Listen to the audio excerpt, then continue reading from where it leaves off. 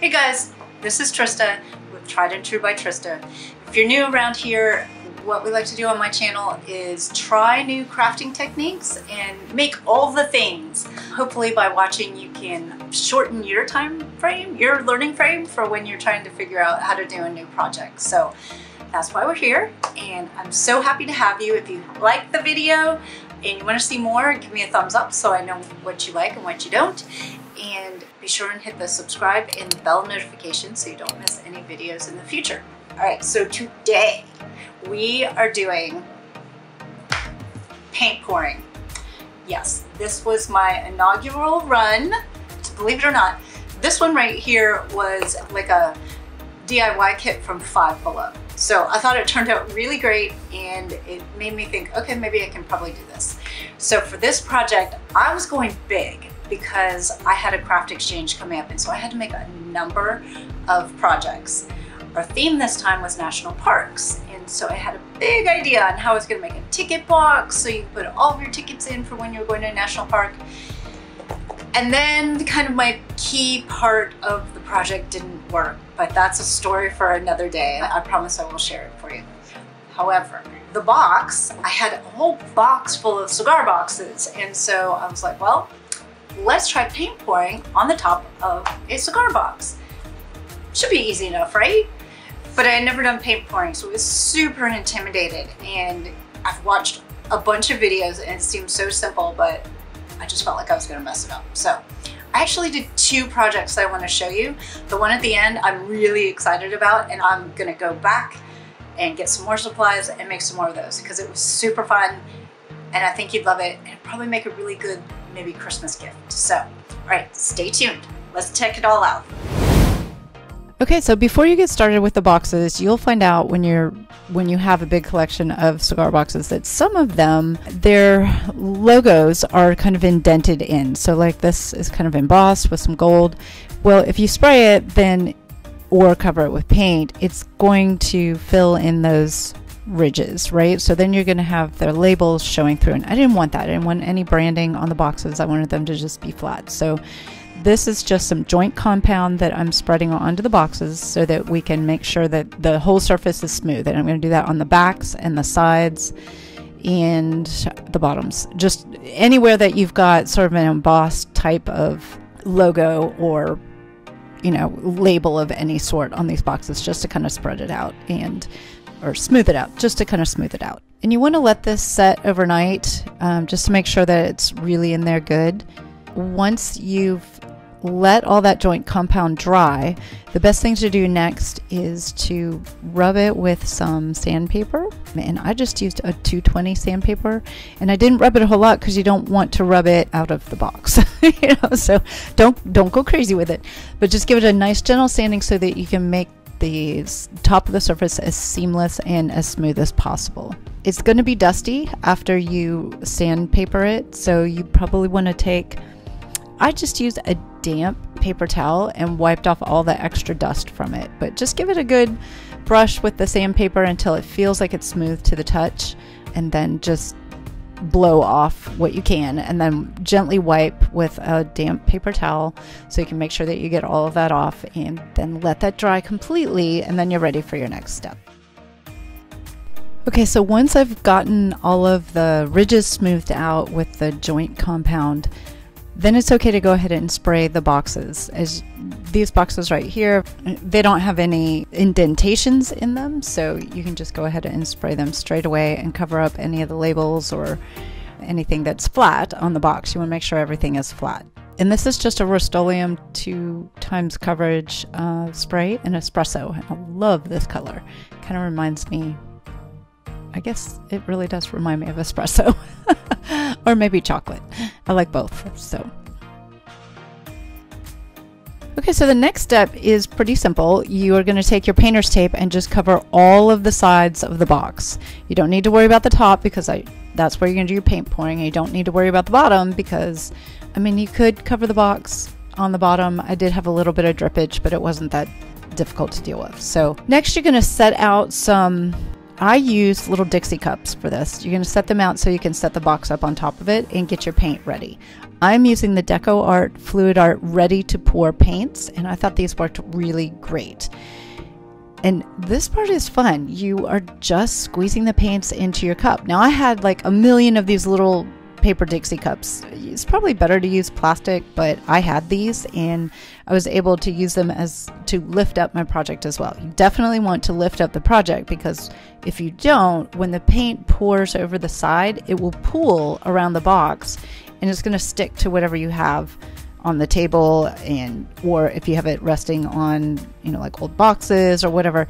Anyway, you run the risk of it chipping or getting really messy on the bottom. So as you can see, you're just going to pour the paint into these cups and just kind of layer it. You know, you can, I've seen some people like pour everything in from the side like you're filling up a foamy beer, or you could just do it in the center. I did a little bit of both for each one. I wanted to see kind of how it would come out, and the more you layer it, the more you know, the thicker your squeeze of paint in there, the bigger the stripes of color, I guess you'd say, and if you do a smaller squish, it's going to have less. So I played with this a couple of different ways. A couple boxes I poured a whole bunch in the middle and tried to kind of rotate it so that the paint would all spread.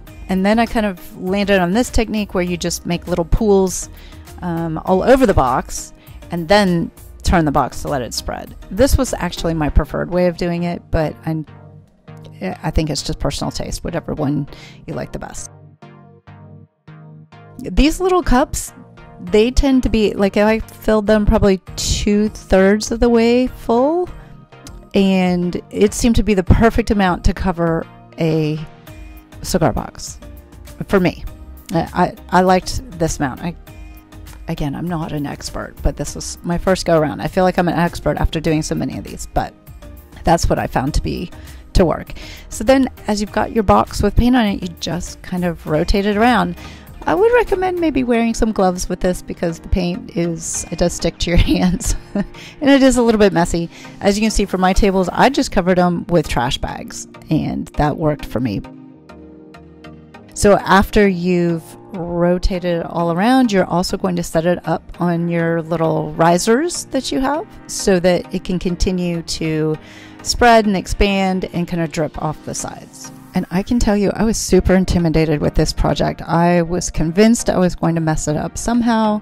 It was going to be ugly, it was going to be a mess, and none of them turned out bad. Honestly, I loved every single one of them, and it was really fun to do. So here they are as they're drying. You can see they're still kind of shiny. It does tend to dry a little thinner than you see it on the boxes right here, so that it does kind of settle into it, I guess, and sort of drip off the side. Now to finish mine, I used a polycrylic in a crystal clear, and this is a matte finish. I think if I were going to do this again, I probably would have done it with a high gloss finish, but at the time when I was planning this project, I was planning on putting something on top of the box that was a little more rustic, and so I didn't want that high gloss kind of lacquer shine. And once it was completely dry, I let it dry overnight, and in fact I did it outside in my garage for overnight, and then once I felt like I could touch it without it being too tacky, I moved it inside because it's been so humid here, and I hope that it would kind of speed up the drying process. So then comes the fun part, is taking off the painter's tape. And this was super easy to do. As you can see from some of my boxes, they did drip all the way over to the other side, and the painter's tape actually pulled off a little bit of the paint. That's totally okay. I'm gonna go back and with my spray paint and just touch that up. This is actually a really satisfying part of the project. I really enjoyed this part a lot, pulling the painter's tape off and kind of seeing how the project was coming together. That was kind of fun. Do be careful when you're pulling it off, because you can kind of chip a little bit of it, and if you see that it's pulling on the top of the box, you want to make sure to maybe use like an X-Acto knife or something just to make sure it doesn't pull any of the paint off the actual surface of the top of the box. You only want it to pull it off of the sides. Okay, so to kind of finish these boxes, I wanted to do something on the inside, so I just took some pretty scrapbook paper that I thought would go with it, and used Mod Podge and Deco Podge the inside of the boxes. You could do so many different things on the inside if you wanted to. You could actually also spray the inside so they match the outside. That's another thing I probably would have done if I did this again, was to make sure I sprayed the inside of the box so it was also, it had some continuity from the inside to the outside. And then I probably wouldn't have had to put the decoupage paper in there, but I actually kind of like that too. And so here they are all together, and so you can see everyone is completely unique. And then you can see inside I got a little forestry paper for these because it was national park themed, and these were originally intended to be like a ticket box, so you could put all of your national park tickets in there. Whenever you went to go visit a new national park, you would just keep it in there and maybe put a couple of your favorite photos or whatever. So it'd be kind of a memory box of national parks. And these colors I chose because they reminded me of the colors of nature. So guys, now I got brave after I had done this, and I decided to try and do a paint pour of a glass bowl. This is a bowl that I picked up at Deco for $1.50, and I loved the swirly designs on it. I thought it was going to be perfect. So knowing that you'd be able to see the inside of the bowl, I went ahead and just sprayed a primer on the outside. Also, I was worried about the paint maybe not sticking evenly to it, so I thought maybe this would also help it adhere to it a little bit. So I just gave it a light coat of primer, and I just did plain white, so that's what you would see on the other side. And then, so after I let that dry, I was ready to do the paint pour just like I did on top of the cigar boxes. So I was a little bit nervous about this, but okay, so for this one, several cups to set it up I knew weren't going to work. So I tried to create a little tower to give it enough height underneath it so it wouldn't touch the cardboard that I was working on.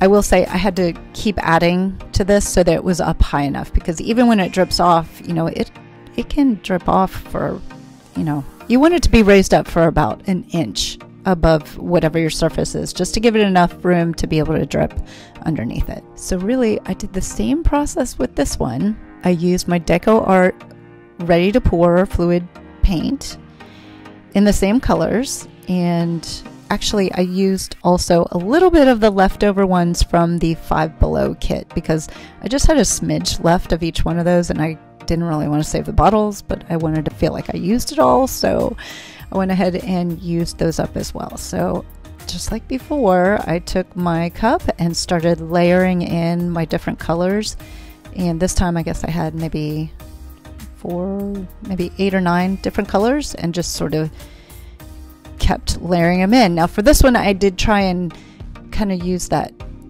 beer approach to have everything sort of lined up on the side of the cup as I was filling it and making my layers. So then you just put your bowl back on top of your little stand there, and you get to pouring.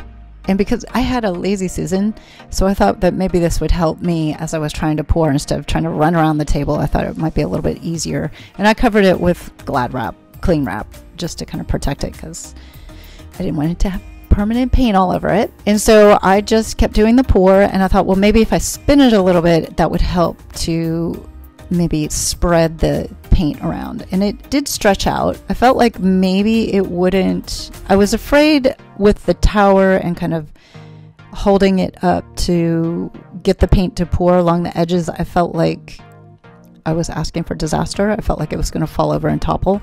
So I went ahead and started another little cup of paint and poured it on top as well, just to get it to really get full coverage on those edges where it seemed like it maybe might not stick.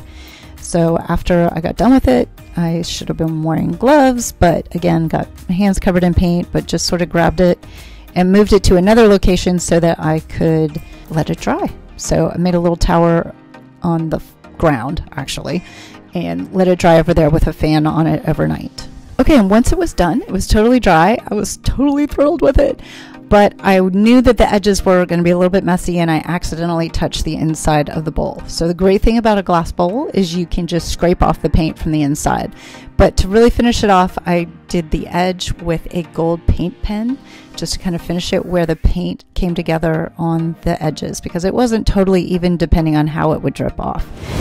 Now this right here has not been sprayed with any kind of sealer, but I think I will use a high gloss sealer on this because I think it would just shine and be amazing. So definitely try these out and let me know how it goes.